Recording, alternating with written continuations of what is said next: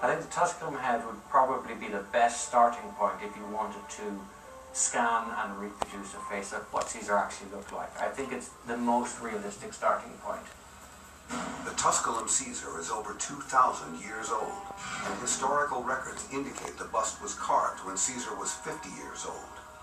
The original is fragile and could easily be damaged by handling or even sunlight, so an exact duplicate is provided for the first ever laser scan and rendering of the face of Caesar. The head is scanned, a laser recording every detail. From the laser scanning, a kind of human topographical map is created, the peaks and valleys of Caesar's face. Then, months of rendering take every pixel and create its color, texture, and tone. The results give us a new look at a 2,000-year-old face. The face matches many of the descriptions of Caesar written during his lifetime.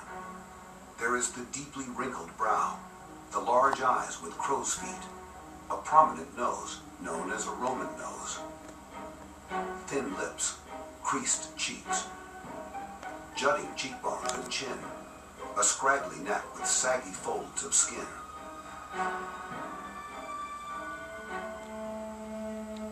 Here is the great emperor in his prime, around age 50. The new face of Caesar is shown to historian and scholar Anthony Cam. He has studied the life of Julius Caesar for decades. I'm sure the nose is right. That's a Roman nose. A forehead of an intellectual. He was a towering intellectual. The eyes are dark, they are staring through one, as I'm sure he did, not only with his subordinates, with his staff, but also, I would guess, his women. We do have really rich details from the literary sources of what Caesar looked like. So we hear that he had these huge black eyes that he'd used to woo women, and a few whispered men as well from time to time.